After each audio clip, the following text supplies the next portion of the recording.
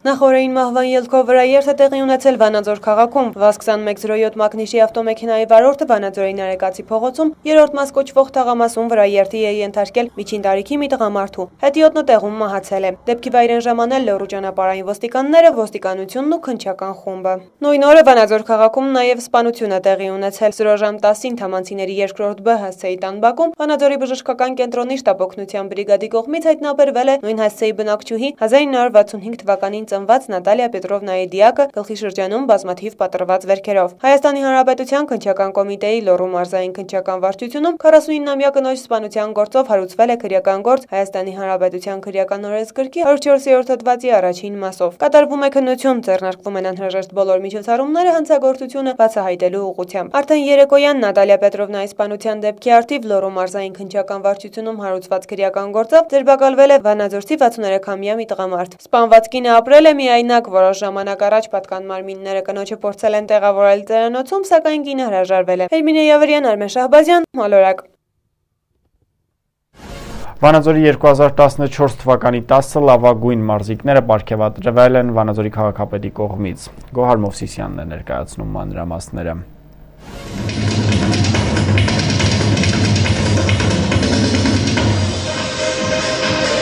Լավագույն տասնյակը եզրափակում է շախմատիստ, Հայաստանի երիտասարդների առաջնության հաղթող, դրամարկղ Հայաստանի առաջին խմբի առաջնության 2-րդ մրցանակակիր, շախմատի մասնագիտացված մանկապատանեկան մարզադպրոցի սան Դավիթ Շահինյանը։ Էկրանին ներկայացվող տեսաֆիլմը նվիրված է սպորտի զարգացման գործում զգալի ներդրում ունեցած մարզիկ մարզուհիներին։ Այն 2014 թվականի Վանաձորի քաղաքային համայնքի լավագույն 10 մարզիկների և նրանց մարզիչների մարզական հաջողությունների մասին է։ Վանաձորի քաղաքապետարանի ֆիզկուլտուրայի և սպորտի բաժինը Էդվարդ Կզարթմյանի անվան երաժշտական դպրոցի դահլիճում կազմակերպել էր արդեն ամենամյա դարձած մեծարման ցերեկույթ, որին մարզաշխարհի ներկայացուցիչներից բացի ներկա էին նաև մարզային ու քաղաքային իշխանություններ։ Վանաձոր համայնքի ավականու որոշմամբ համայնքի տարվա լավագույն 10 մարզիկների առաջին հնգյակին և պատանիների առաջին եռյակին 2015 թվականի ընթացքում կտրվի ամենամսյա նպաստ համայնքի բյուջեից, իսկ մարզադպրոցների բյուջեին խրախուսական ֆոնդ նախատեսված լավագույն մարզիկներին և նրանց մարզիչներին խրախուսելու համար։ Լավագույն տասնյակը Լոռու մարզպետարանի և Վանաձորի քաղաքապետարանի կողմից արժանացավ պատվոգրերի և դրամական պարգևի։ Լավագույն հնգյակը պարգևատրվեց Լոռու մարզպետ Արթուր Նալբանդյանի կողմից։ Սպորտում հրաշքներ չեն լինում, սպորտում միայն պետք է չարչարվես, աշխատես, քրտնես, իհարկե մարզիկների հետ նաև մարզիչները աշխատեն, չարչարվեն, քրտնեն, որպեսզի նման հաջողություններ արձանագրվեն։ Անկեղծ ասած, ես նստած հպարտանում էի մեր 10 լավագույն մարզիկներով և մարզիչներով, որովհետև Լոռու մարզը սպորտային ավանդույթներով մարզ է, հատկապես Վանաձոր քաղաքը, և շատ կարևոր է, որ մենք կարողանանք ձեզ հետ միասին այդ ավանդույթները պահենք և շարունակենք փոխանցելով մեր հաջորդ սերունդներին։ Ես ամեն ինչ անել եմ և անելու եմ, որ մարզաշխարհում Վանաձորյան սպորտը միշտ իր անունը բարձր պահի, բայց բարձր պահողները դուք եք, դուք ձեր հաղթանակներով գալիս և զարդարում եք մեր Վանաձորի անունը։ Ես դրա համար իմ խորին շնորհակալությունն եմ հայտնում բոլոր մեր մարզաշխարհի մարդկանց, բոլոր մարզիչների, մարզիկների և ցանկանում եմ ել ավելի բարձր գորգերում, ռինգերում, մրցադաշտերում դուք ձեր նորանոր հաղթանակները բերեք Վանաձորին։ Լիլիթ Հարությունյանը մոտ 2 տարվա դադարից հետո վերադարձել է սպորտի բնագավառ։ Համոզված է հաջողության հասնելու լավագույն տարբերակը քրտնաջան մարզվելն է։ Լիլիթի խոսքով հենց դա էլ իրեն պարգևեց լավագույն եռյակում ընդգրկվելու հնարավորությունը։ Ես շատ ուրախ եմ, որ այսօր տասնյակի մեջ ընտրվել եմ եռյակում, անսպասելի էր իմ համար։ Մարզիկին, որ պարգևատրում են, ամեն պահի դա կարևոր է, լինես առաջինը, լինես երկրորդը, դա քեզ հույս է տալիս, որ ավելի շատ բարձունքների հասնես։ Եվս մեկ անգամ ոգևորում է, որ ավելի լավ պարապեմ ու ավելի մեծ նվաճումների հասնեմ, որ պարգևատրեն, խրախուսեն մարզիկներին, դա շատ մեծ դեր ունի մարզիկի կյանքում ոգևորելի առումով։ որպեսզի նա ավելի ոգևորված պարապի, ավելի մեծ նվաճումների հասնի։ Մարզի ղեկավարի կողմից շնորհակալագրի արժանացավ նաև Վանաձորի քաղաքապետարանի ֆիզկուլտուրայի եւ սպորտի բաժնի պետ Գևորգ Մացակյանը։ 2014 թվականին Վանաձորի սպորտի ոլորտում գրանցած հաջողությունների եւ մարզական ձեռքբերումների համար մեծարման ցերեկույթի ընթացքում հնչեցին նաև երաժշտական կատարումներ։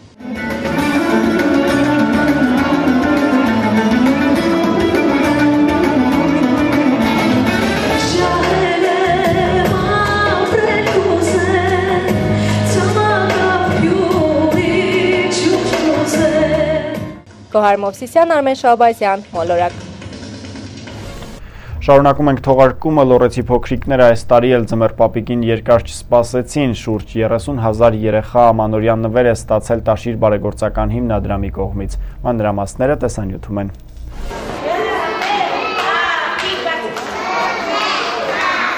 Ձմեռ պապիկին հենց այսպես կանչեցին ավելի քան 30,000 փոքրիկ Լոռու մարզի 162 հանրակրթական դպրոցից, 86 նախադպրոցական ուսումնական հաստատությունից ու 24 այլ կազմակերպությունից, որտեղ զբաղվում են երեխաների դաստիարակությամբ։ Ամանորի գլխավոր հերոսը ձմեռ պապիկ այս տարի էլ ավանդույթի համաձայն ձեռնունայն չեկավ։ Տաշիր բարեգործական հիմնադրամի ամանորյա նվերներն էին նրա պարկում։ Հույսով ենք, որ մեր նվերները մի փոքր կավելացնեն մեր երեխաների ամանորյա տրամադրությունը, ուրախությունը եւ մենք մեզ ամեն ինչու բավարարված կզգանք։ Լոռու մարզի ողջ տարածքն ընդգրկող կառույցների փոքրիկները Կարեն եւ Սամվել Կարապետյանների ուշադրությանն արժանանում են մշտապես լինի ամանոր, թե մեկ այլ կարևոր առիթ Կարապետյան ընտանիքի հոգատարությունը արդեն վաղուց անակնկալ չէ։ Բոլորը գիտեն, սպասում են ու երբեք հուսախաբ չեն լինում։ Առանց ամանորյա նվերի ոչ մի երեխա սա սկզբունք է, չէ որ գործ ունենք ամենափխրուն էակների հետ, ովքեր գիտեն ինչպես պատասխանել իրենց մասին հոգ տանողներին, ժպտում են, երգում, արտասանում, դե կարևոր չէ դա ինչպես է ստացվում, կարևորը նրանց երջանկությունն է։ Այրում թափվեց, բանակ դարձան, կանգնեցին, երկիրը մեր ազատ հզոր պահեցին։ Հերթական անգամ Տաշիրի ղեկավարությունը նվեր մատուցեց երեխաներին, նվերներով հեռացան այստեղից։ Դա դարձել է արդեն ավանդույթ, որպեսզի երեխաների ուրախությունը նոր տարվա կապակցությամբ էլ ավելի մեծանա։ Շուրջ 10 տարի մեր մանկապարտեզի երեխաները նոր տարվա նվերներ են ստանում Տաշիր բարեգործական կազմակերպությունից։ 2015 թվականին եւս երկու բոլորովին նոր եվրոպական չափանիշներին համապատասխան նախադպրոցական ուսումնական հաստատությունում Սամվել եւ Կարեն Կարապետյանների կողմից ամանորյա նվերներ կտրվեն Ստեփանավանում եւ Տաշիրում մեծ թափով շարունակվում է Տաշիր բարեգործականի կողմից կառուցվող մանկապարտեզների շինարարությունը։ Սարգիս Գոքորյան, Արմեն Շահբազյան, Fortuna Լոռու մարզային հեռուստաընկերություն։ Թատրոնի 3 սերունդները մեկ ներկայացման մեջ պետական դրամատիկական թատրոնի բեմից փոքրիկներին ողջունել են Փապկամազիկը, Կատուների արքայադուստրը, Հաստափորիկը, Ձմեռ պապն ու այլ հերոսներ։ Մանրամասները Հերմինե Յավրյանի տեսանյութում։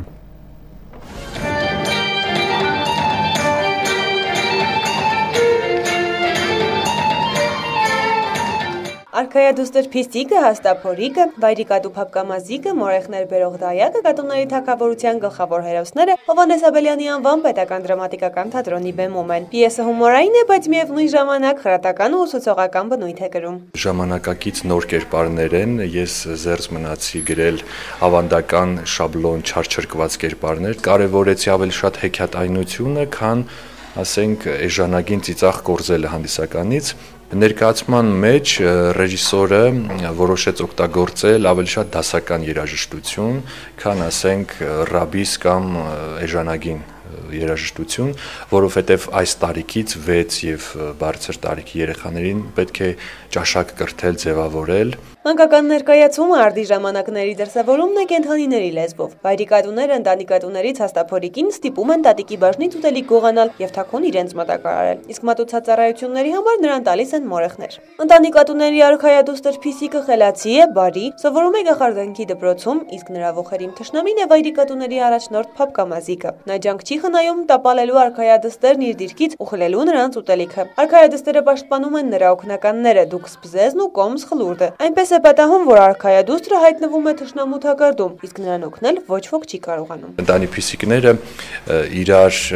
խորհուրդ են տալիս, որ եթե այսպես անենք, այսպես կլինի, եթե այսպես եւ ոչ մեկը տեղից չի շարժվում, եւ չեն օգնում հանելու արքայադստեր այդ նեղ վիճակից։ Արքայադուստրը, ով դեռ սովորած չի լինում թշնամուց ազատվելու կախարդանքը, օտարլեզվով հասկացնում է իր ընկերներին, որ օգնության կանչեն ձմեռ պապին, ով էլ իր գալուստով խաղաղություն ու ուրախություն է բերում ինչպես պիեսի հերոսներին, այնպես էլ թատրոնում ներկա մանուկներին։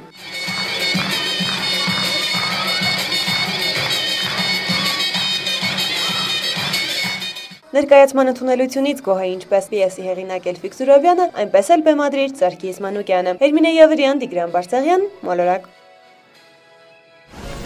Շարունակում ենք թողարկումը պաշտոնապես եւ հանդիսավոր Սիսյանից Ստեփանավան է տեղափոխվել երիտասարդական մայրաքաղաքի բանալին, այս մասին զրուցելու ենք Հերմինե Յավրյանի հետ։ Հերմինե, անցած տարի ես հիշում եմ Վանաձորում էին փորձում նվաճել այդ երիտասարդական մայրաքաղաքի տիտղոսը, բայց չստացվեց, ինչպես դա հաջողվեց անել ստեփանավանցիներին, ինչ կարող ես ասել։ Ստեփանավանի երիտասարդությունը համախմբված միահամուռ ուժերով պայքարեց այս տիտղոսը նվաճելու համար։ Քաղաքապետարանին կից երիտասարդական խորհրդի շուրջ համախմբվեցին ոչ միայն երիտասարդները, այլ նաև այն կառույցները, որոնք նաև երիտասարդներ էին ներառում։ Դրանք էին հասարակական,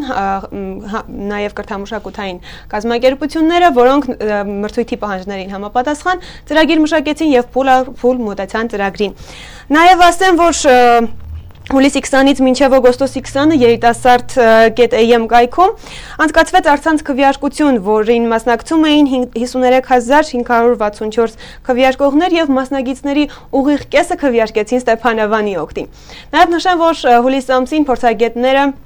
գնացին Ստեփանավան տեղում ծանոթանալու երիտասարդների ներուժին եւ համայնքի հնարավորություններին եւ ասեմ, որ սա նույնպես իր դրական ազդեցությունը թողեց նրանց քվեարկության արդյունքների վրա, 6 փորձագետից 4-ը քվեարկեցին հենց Ստեփանավանի օգտին։ Լավ, իսկ հետաքրքիր է, եթե ստեփանավանցի երիտասարդները շարունակեն նման ակտիվ գործունեություն ծավալել, կարող է տիտղոսը պահպանել նաեւ 2010 թվականին։ Ցավոք ոչ, որովհետեւ այս տիտղոսը պետք է հանրապետության բոլոր քաղաքներով շրջի։ Այսինքն կարող ենք ենթադրել, որ սարվում է երիտասարդության ներուժը բացահայտելու եւ առավել զարգացնելու համար։ Այո, անշուշտ եւ նաեւ քաղաքների բարօրության զարգացման նպատակ կա։ Շնորհակալություն Հերմինե։ Իսկ հիմա դիտենք Ստեփանավանում աշխատող մեր գործընկեր Նազելի Ավագյանի պատրաստած տեսանյութը թեմայի վերաբերյալ։ Ստեփանավանցիների պատվիրակությունը Սիսիանում է, մասնակցելու Սիսիանը տարվա երիտասարդական մայրաքաղաք ծրագրի փակման հանդիսավոր արարողությանն ու վերցնելու երիտասարդական մայրաքաղաքի վաստակած բանալին։ Հայաստանի Հանրապետության տարվա երիտասարդական մայրաքաղաք մրցույթը 2013 թվականից նախաձեռնել եւ իրականացնում է սպորտի եւ երիտասարդության հարցերի նախարարությունը։ Նպատակն է նպաստել մարզերում երիտասարդական կազմակերպությունների եւ ենթակառույցների զարգացմանը, զարգացնել երիտասարդական նախաձեռնողականության, երիտասարդական քաղաքականության ոլորտում քաղաքների միջև բարեխիղճ եւ գործընկերային հարաբերություններ ինչպես տեղական եւ հանրապետական, այնպես էլ միջազգային մակարդակում։ 2014 թվականին մրցույթին մասնակցության հայտ ներկայացրած երկու քաղաքներից հաղթող էր ճանաչվել Սիսիանը։ Մրցույթի կազմակերպիչները գտնում են, որ եթե Սիսիանի հաջողված օրինակը չլիներ, ապա 2015 թվականին երիտասարդական մայրաքաղաքի տիտղոսին արժանանալու համար երկու անգամ ավելի շատ հավակնորդ քաղաքներ չէին լինի։ Տարվա երիտասարդական մայրաքաղաք միջոցառումը իր ուրույն տեղն ունի, սա թերևս մեր նախարարության 14 թվականին կյանքի կոչած իսկապես հաջողված եւ բովանդակային լավագույն ծրագրերից մեկը պետք է դիտարկել։ Ծրագրերի հաջողվածության մասին է խոսում նաեւ այն հանգամանքը, որ 15 թվականի մայրաքաղաքի համար մենք արդեն ունեինք 6 հայտատու քաղաք։ Ես վստահ եմ, որ Ստեփանավանը եւս իր ուրույն դերակատարությունն է ունենալու այս ծրագրի հաջող շարունակության մեջ։ Մեկ տարվա ընթացքում Սիսիանում ահռելի փոփոխություններ են իրականացվել։ Գրանցվել են նոր հասարակական կազմակերպություններ, բացվել է աշխատանքի տոնավաճառ, հիմնվել երիտասարդական այգի։ Քաղաքն այժմ ունի իր օրհներգը, Սիսիանում իրականացվել են հանրապետական եւ միջազգային բազմաթիվ ծրագրեր, այդ թվում արևելյան գործընկերության երկրների երիտասարդական քաղաքականության աջակցության ծրագրի ազգային երկու աշխատաժողովներ, ինչպես նաեւ ԱՊՀ պետությունների երիտասարդության հարցերի խորհրդի նիստը։ Այժմ Սիսիանն ամփոփում է երիտասարդական տարին։ Ակտիվացան մեր երիտասարդությունը, ստեղծվեց բազմաթիվ հասարակական կազմակերպություններ եւ իրենք սկսեցին ունենալ իրենց սեփական նախաձեռնությամբ իրենց ծրագրերը, քանի որ նախադեպը չունեին, առաջինն էր, բնականաբար կար նաեւ որոշ թերություններ։ Ես վստահ եմ, որ Ստեփանավանը կնայի մեր օրինակները, մեր կատարած գործընթացին եւ հասցնենք կատարյալ ամբողջ ԱՊՀ երկրներով, արևելյան գործընկերության երկրներով եւ ինչու՞ չէ նաեւ Հայաստանի բոլոր մարզերի երիտասարդությունը իմացավ Սիսիանի տեղը Եվ Սիսյանը մեկ անգամ եւս ընդգծվեց եւ միութենական մամուլում, հեռուստատեսություններով։ Սա մի ոգևորություն է, որը պետք է մեր ապագա երիտասարդին։ Ամենակարևոր ձեռքբերումը սակայն երիտասարդական ներուժի համախմբումն ու ակտիվացումն է Սիսիանում։ Չնայած թերահավատորեն, որ մենք փոքրիկ քաղաք ենք, ավելի քիչ երիտասարդներ ունենք, բայց շատ մեծ սպասումով հայտը ներկայացրեցինք եւ մեր հույսերը արդարացան։ Ամփոփիչ միջոցառման ընթացքում Հայաստանի Հանրապետության սպորտի եւ երիտասարդության հարցերի նախարարության եւ Սիսիանի քաղաքապետի կողմից շնորհակալագրերի եւ պատվոգրերի արժանացան այն մարդիկ, ովքեր իրենց ներդրումն են ունեցել ծրագրի իրականացման եւ Սիսիանի մշակութային ու հասարակական կյանքի ակտիվացման գործում, ապա երիտասարդական մայրաքաղաքի խորհրդանշական բանալին հանդիսավոր հանձնվեց ստեփանավանցիներին, ովքեր Հայաստանի մի ծայրից հասել են մյուսը հաղթանակը տուն տանելու համար։ Հեղափոխ լոռու մարզից հասել ենք այստեղ։ Հայաստանի միապից մյուս ափը, միապաչափ Հայաստան, որ կարող է ձեռնափի նման յուրաքանչյուրի սրտի մեջ տեղավորվել։ Մանավանդ երիտասարդների սրտի մեջ, որոնք լցված են արարելու, ստեղծելու, պայքարելու ու մրցակցելու վճռականությամբ։ Ողջունում եմ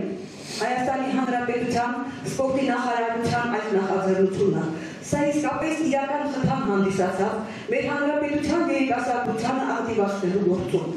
Վստահ եմ, որ Սիսիանը իրականացրել է բազմաթիվ աշխատանքներ, այսօր արդեն այս մարկետներից երևաց, թե ինչ աշխատանքներ են կատարվել, եւ կարծում եմ նույն էստաֆետը կշարունակենք մենք, եւ Ստեփանավանը նույնպես իր խատավարված երիտասարդությամբ իրականացնի բազմաթիվ միջոցառումներ, բազմաթիվ ծրագրեր, որոնք կնպաստեն մեր հայրենիքի բարգավաճման զարգացման գործին։ Ստեփանավանն էլ իր հերթին որպես հուշանվեր Սիսիան քաղաքին հանձնեց հայ մեծ դերասան Սոս Սարգսյանի նկարը, ով ոչ միայն Ստեփանավանցի եւ Ստեփանավանի պատվավոր քաղաքացի է, այլ նաեւ Սիսիանի պատվավոր քաղաքացի։ Հուզմունք, հաղթանակի զգացողություն եւ անսահման հպարտություն ու այն բանի, որ մենք համար պայքարի արդյունքում մեր թիմով, մեր երիտասարդներով, մեր ամբողջ քաղաքային իշխանությունների, հասարակական կազմակերպությունների հետ վաստակել ենք այս բանալին ու պետք է կարողանանք պատվավոր այն հասցնենք մեր քաղաք, հաջողությամբ իրականացնենք այն նույն ծրագրերը եւ միգուցե նաեւ ավելին, ինչ որ Սիսիանում, եւ որպեսզի նույն հաջողությամբ կարողանանք փոխանցենք այն քաղաքին, որը հետագայում կվաստակի երիտասարդական մայրաքաղաքի տիտղոսը։ Այս բանանու հետ մենք տանում ենք երիտասարդության հաղթանակը։ Հույս ունենք, որ երիտասարդները կակտիվանան ու իրոք Ստեփանի երիտասարդությունը շատ հզոր է ու մենք հույս ունենք, որ ցույց կտանք դա հայությանը։ Բարի երթ եմ ցանկանում ձեզ։ Ցանկացած ժամանակ պատրաստ ենք խորհրդակցելու, համագործակցելու ձեր հետ, որովհետև մենք սիրում ենք ձեր ժողովրդին։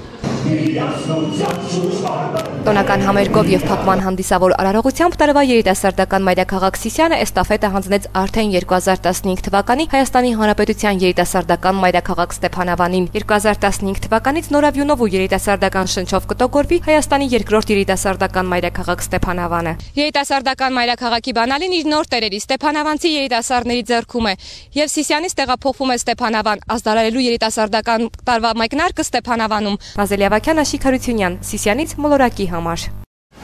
Շարունակում ենք տարին ամփոփել Վանաձորի 17-րդ դպրոցում միջոցառման ու դպրոցի ձեռքբերումների մասին կխոսի Նարինե Ասատրյանը։ Գիտելիքների եւ ձեռքբերումների ամփոփում աշակերտները դեռ սեպտեմբերի 1-ից տեղյակ էին մրցանակաբաշխության մասին, որին թե վերջիններս, թե ուսուցիչները եւ նույնիսկ ծնողները պատրաստվել էին մեծ աշխատասիրությամբ եւ ոգեվորությամբ տարվա ավարտին հաջողություններ գրանցելու եւ մրցանակների արժանանալու համար։ Մրցանակաբաշխությունը 5 տարվա պատմություն ունի, որ ավանդույթ դարձած նշվում է տարվա ավարտին, ամփոփելով դպրոցի աշակերտական, ուսուցչական եւ ծնողական աշխատանքները եւ վերջիներից գրանցած հաջողությունները։ Դպրոցը այս տարի ընդունել է բազմաթիվ աշակերտների, ովքեր եւս ցուցաբերել են առաջադիմություն։ Եթե կա դասիրակություն, եթե կա կազմակերպված կարգապահություն, այս միջոցառումները մեծ խթան են հանդիսանում եւ մեր երեխաների կրթության որակի բարձրացմանը։ Այսօր հիմնականում այն երեխաները, որոնք նոր են եկել, հիմնականում դրանք ստացան, որովհետեւ նրանք բավականին մեծ առաջադիմություն են ցուցաբերել։ Մրցանակաբաշխությանը մասնակցում էին 7-ից 12-րդ դասարանի բոլոր աշակերտները։ Լավագույն աշակերտ եւ ուսուցիչ, ամենախելացի, լավագույն ընթերցող, ասմունքող, պարող, այսքանով չէին ավարտվում անվանակարգերը։ Աշակերտներից օրինակ Դավիթով առանցավ 2014 թվականի դպրոցի ամենախելացի աշակերտ տիտղոսին, գիտի ինչով էր պայմանավորված հաղթանակը։ Մրցանակին եմ արժանացել շատ գիրք կարդալով եւ շատ տեղեկություններ ուսումնասիրելով։ Նոմինացիային արժանանալը ինձ կտա ավելի շատ աշխատասիրություն, որպեսզի ավելի լավ սովորեմ եւ նման նոմինացիաների էլի արժանանամ։ Ուսուցիչները գոհ են աշակերտների ցուցաբերած տարվա արդյունքներից, աշխատել են շատ, որպեսզի հասնեն ավելիին։ Հիմնական նպատակը հետևյալն է՝ արժևորել ամբողջ տարվա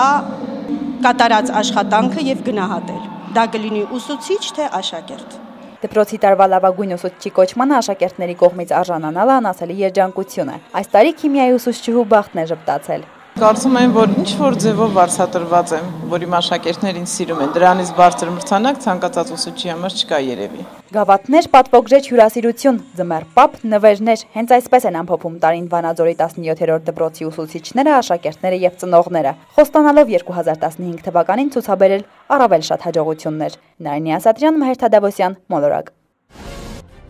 Կարճատև դադարից հետո ծանոթացեք նաև եղանակի տեսության Էռնա Անտոնյանի մեկնաբանությամբ, իսկ ես այսքանով ձեզ հրաժեշտ եմ տալիս եւ մաղթում ամենայն բարիք ցտեսություն։